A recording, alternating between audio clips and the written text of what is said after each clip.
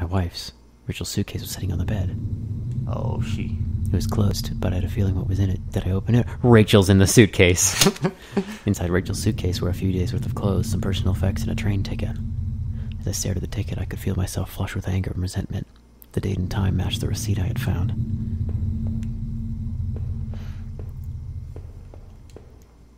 One book in particular seemed a bit odd. I remembered owning it, but not that edition.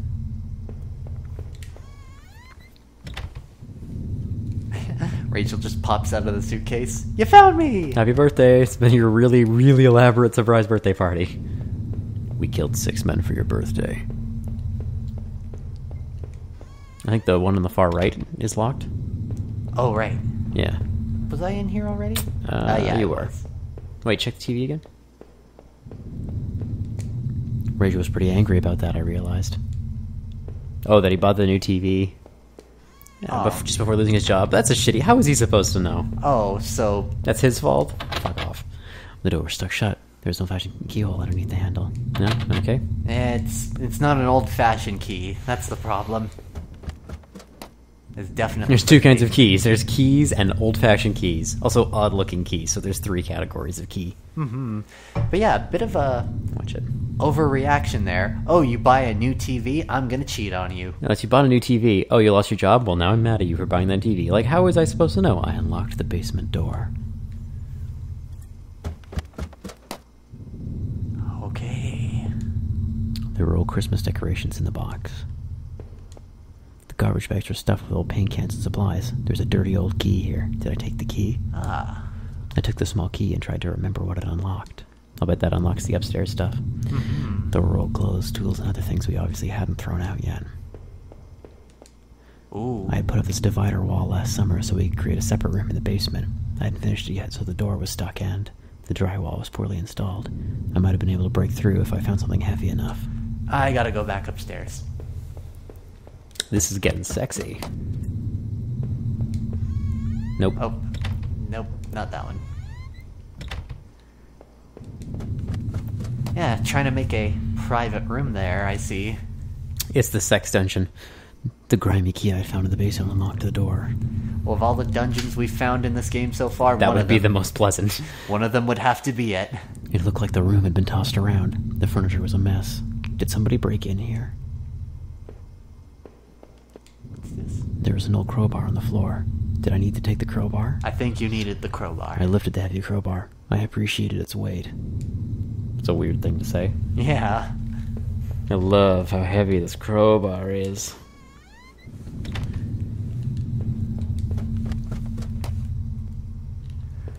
Alright, back to the basement. We are going to crack this mystery once and for all. Did I break through the wall with the crowbar? We did. With a heave, I swung the crowbar at the wall. I smashed a hole large enough to step through. As I stepped through the broken wall, my breath caught in my throat. This is it. Was Rachel down there? Was she okay? Wait a minute. Hold on. So he separated to make a separate room in the basement, but he didn't put a door in? Oh. Don't look. There's nothing but a bunch of hot clanging and banging down here. Ooh. Don't look. Now there's splatters. Hot. But they're not white colored. A filthy-looking pile of rags had been dumped in the corner. The stench of them was awful and made my eyes water. I was terrified to even touch the pile to see what lay within, but I knew I had to. I had come this far. After all the searching, after all I had seen, when I looked within the rags, did I finally find my Rachel? Nah.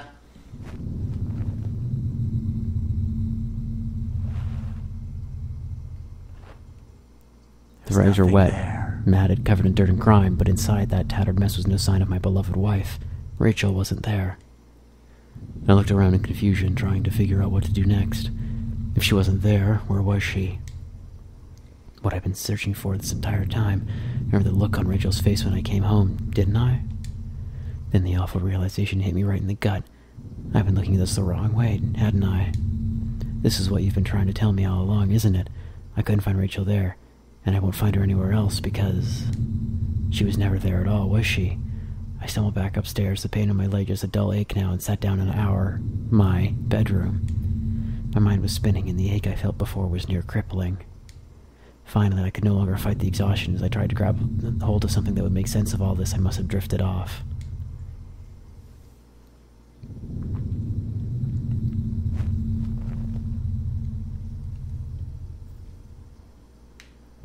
Alright, where to now? I guess these books were all actually mine then. It was my wallet with its contents intact. Either I dropped that stuff or somebody else did. Maybe I was sleepwalking again, or maybe somebody stole it from me. Norman's store, that forest, that water tower. Was I at those places before? I don't think you were. No, there's no way that was me out there. I woke up in that house, remember? I wasn't off in any damn forest. Man, this guy's getting irate. This guy's getting downright indignant. He dropped the D-bomb. It was the photo of the other man and his wife I found in that house. Were those really his wife's remains in those tunnels? It certainly seemed so. What did I think? Did the other man murder his wife and bury her in those tunnels? Yeah. The sick bastard must have. What else did that mean? There were some questionable things in those tunnels. What else was he wrapped up in? It's like he found some dirty magazines or something. Some questionable things. In the shards of that broken mirror, I couldn't see my face. I could see my face now. Gone. Now hollow and sickly and immensely troubled. What other illusions had I dreamed up? What other truths were waiting to be exposed?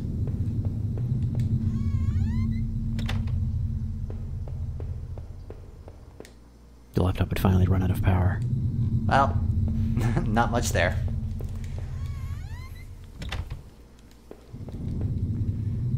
That's the basement. No, you're on the top floor. I'm on the top.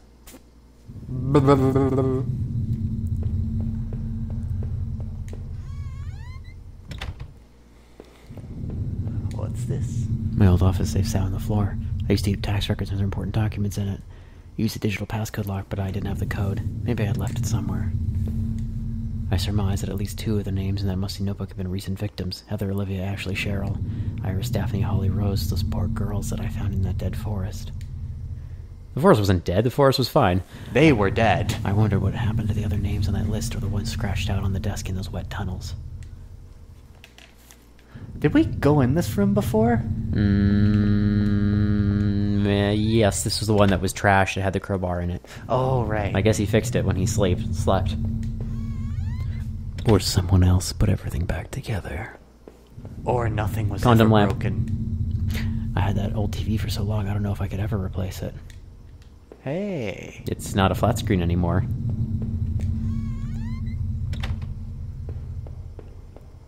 This is all feeling... It seemed like I had seen all there was. Maybe, I thought, I was ready to go back into the basement.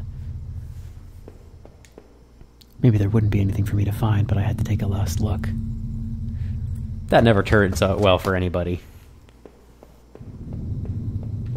What's this? If I was guilty, I could take this to a warm, safe place and do something about it. Did I pick up the knife? Nah. No. There were other means of dealing with this. The wall was cracked and pitted. I was told by an inspector this basement had been partially filled in before I bought the house. But by the look of that wall, I was going to need to fix the foundation. Maybe I do need... Oh! That's the knife on the ground. If I was guilty, get this to a warm, safe place and do something about it. Did I pick up the knife? I might need the knife. I took the knife and kept it firmly in my hand. Everything smelled musty and old down there. Okay, I can't... I missed something. The pile of mail on the floor I now saw was addressed to me. Bills, credit card offers, a letter from the bank. They were all addressed to me. Trying to try the front door? Yeah, why don't I just leave? I knew I needed to escape that nightmare, but what about the knife I still carried? I wondered, even if I left, would it really be over? So, did I leave that house forever?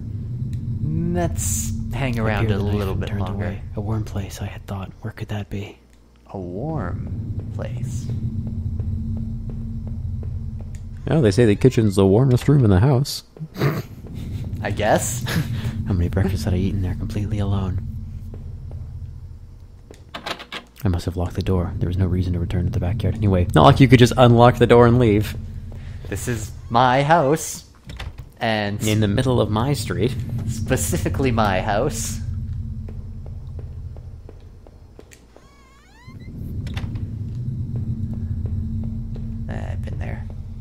Condom lamp. Did I go in here? It's been in Man, there. it must suck to not have a bathroom on every floor, huh? Yeah, where's the guy's Top bathroom? floor. Hope you don't have the runs. You're not going to make it. It's just the one bathroom. What's this? There. That was decided. It was the wallet, I think. Oh, yeah. Yeah, you didn't need anything in anymore. What did I miss? This room? It gave you the option to leave, but Yeah, but in the dirty, faded glass, it looked like nothing more than a faint shadow. where's this warm place? The old claw-footed bathtub hadn't been cleaned nearly enough. Still, it would probably do. You showed me the truth. I wasn't sure there was any reason to keep on going. So, what do you think? Should I just end this misery? Oh. I don't want to do that. If you say so. By warm place, did he mean himself? I think he meant like the bathtub as a warm, like the old trope of like filling the tub, getting in, and then slitting your wrists. Oh, okay. Did I look at that? By the looks of it, I haven't collected the mail in over a week. I think we're just gonna go. I knew I needed to escape that nightmare. But what about the knife I still carried? I wondered, even if I left, would it really be over? So, did I leave that house forever? We're going. Since I had arrived in town, things had been difficult. Working in the plant, though, had been good for me. It kept me in line, gave me something to do, and helped me get away from my past. When the factory closed, everything changed. I guess this is when I had started sleepwalking, disappearing for hours at a time. Drinking was probably just the way to deal with that. It was almost as if I was trying to beat my brain at its own game. Well, that's dumb. Things stopped making sense sometime after that. My memories of what happened are still in flux. I suppose that was when Rachel came along. This night had been the worst of my entire life. Would it even be possible to bounce back from everything that had happened? Everything I'd seen? You know, in a way, I almost wish I hadn't even woken up tonight. It would have spared me a lot of pain. Boy, this is going on a while, huh? Yeah. This dude's feeling some ways. That man I had found in the old house had killed his wife. I was sure of it, just as sure as you killed mine. After making it out of those tunnels, I thought those sewers might feel safer. I was wrong. The security tape I'd watched showed someone being attacked by what looked like two people. But who was it that was attacked? You know, I didn't know who had taken my wallet, but I knew it wasn't me who had been all over town, at Norman's or in that forest. I don't care what you think. I may be mad, but it wasn't me. Whoa. There were plenty of other people to blame for this. Why don't you start thinking about them instead? Why are you talking to us? Officer, just for a second, though, think about something else. Think about those poor girls I had accidentally discovered in the old forest. The notebook I had found in those woods had names in it. Names I think I saw somewhere else. It couldn't have been me behind that, could it? I would never do such a thing to such sweet, innocent people. The old factory used to be a haven of sorts, but when I saw it tonight, it was anything but. Well, you don't know if those people were nice. Yeah, Could've maybe been they were assholes. They got murdered for lipping off. Those faded walls, those long dead sounds, they had stirred something in the back of my mind, but I wasn't sure what. I had to catch my breath to take it all in. At each point until the factory, things had only gotten worse. But then going to Norman's store, that's where the confusion and doubt started to set in. That's when my perspective on all this really started to change. Norman was dead, but I had no idea what had happened to him, or what that box of clothes I'd found in his attic meant. Did he know? But as painful as all of that was, oh no, I couldn't bear to think about it again. Man, this dude is just verbose. After all I had seen and done, finally coming home was supposed to be the end of this entire ordeal. I had no idea, though, it was only the beginning.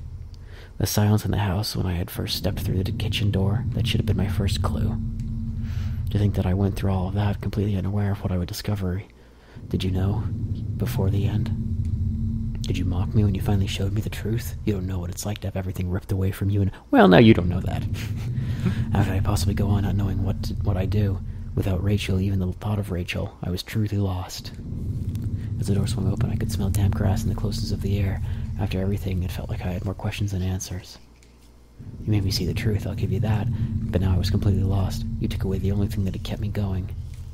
I was sure word would get out, and soon enough the police would come looking for me. And what then? Would you be there to show me the way? What will I do then? Nope, you're on your own. Yeah, sorry, bud. So I played this game a few times last night, and I've played it a few times now, and really every time the ending has been different. Or at least there's been some different things in it. There was a bunch of stuff that had popped up this time that I've never seen before, including that weird 99 that just showed up. Yeah. I did a quick Google for that. I couldn't figure out what that was about. But The ending I most often get because I explored Norman's house quite a bit more, and I checked that mailbox. I committed mail fraud. It's a letter addressed to Norman from Rachel, admitting basically that she was cheating, and she had bought a train ticket to leave and to go. And so the ending that I usually get the last ending I had gotten was, no, I didn't find her in the basement. So she had realized that I knew she was cheating, and so she just left all her shit and took off. But the other endings you can get are like, yeah, she's dead in the basement, in which case you're a criminal crime committer. And criminal crime that's committer. Right. But yeah, the one that is she never really existed in the first place is kind of really unsatisfying for me. It makes more sense to have her be dead, or at least to have her take off. Mm-hmm. I did a really quick run because I wanted to get the achievement for doing it without picking up any items, except for a couple of necessary ones. And it was the same. It was this like, oh, she never existed in the first place, which is not a great ending, but the other ones are pretty interesting. The only achievement I think or trophy I'm still missing is the one for killing yourself with a gun. Oh. Everything else I've got now, so I might have to do that just to complete it. But this is a good game. I think it was like $3 when I got it. It truly is. It's neat, and even now that I've been through it quite a few times, there's still been different stuff popping up. So, yeah. What was up with the 99 though? I don't know. Maybe I will tweet at this Benjamin Rivers fellow and see if he has anything to say about that. It's probably just a bug. That didn't seem to have anything to do with anything. But yeah. What did you think? I do like kind of the open-endedness of it all. Like, there's a lot of ways you can really take how the story plays out. Mm-hmm. And yeah, it's just I really like the visual style too. I'm not like super crazy about the faux low graphics, but in this case I think it worked really well just because they really stuck to it. Mm-hmm. Yeah, I'm interested in what else this guy does. I know he's got at least one other game out, and it's called Alone with You, and I don't know anything about it.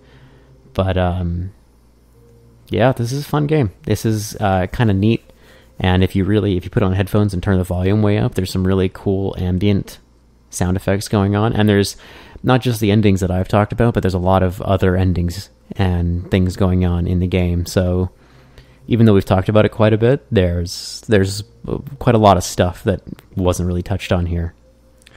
I was just gonna say, the visual style of this, it kind of reminds me of I can't remember the name of the person. I'm sorry about that, but he's done he mostly does like point and click games, but these are just like flash games that you can just boot up the internet and play. He's done a trilogy. I think I know the one you're talking about. Like, go on. The Deeper Sleep, yeah, The Deepest Sleep, yeah. that kind of stuff. Deeperest Sleep, yeah. Yes, and those are also kind of horror games, right? Kind of ambient horror games. Yeah. I kind of, when you started talking about it, I figured out which one those were. Yeah, this one's pretty cool. I'm gonna figure out what that 99 was about, though. Mm-hmm. That was weird. I don't think I've ever seen that before. Was that all just part of the whole main character going crackers ending? Probably. I think there's another room in the factory that has some weird stuff in it. But either way, it's all pretty cool. And really, depending on you might get the same ending, but depending on what order you interact with certain items in certain places, it'll give you different descriptions. So, yeah, it can give you even if the ending is the same, it can give you I think a slightly different outlook on the actual events of the game, depending on the flavor text it gives you, which is pretty cool. Yeah, I really enjoyed.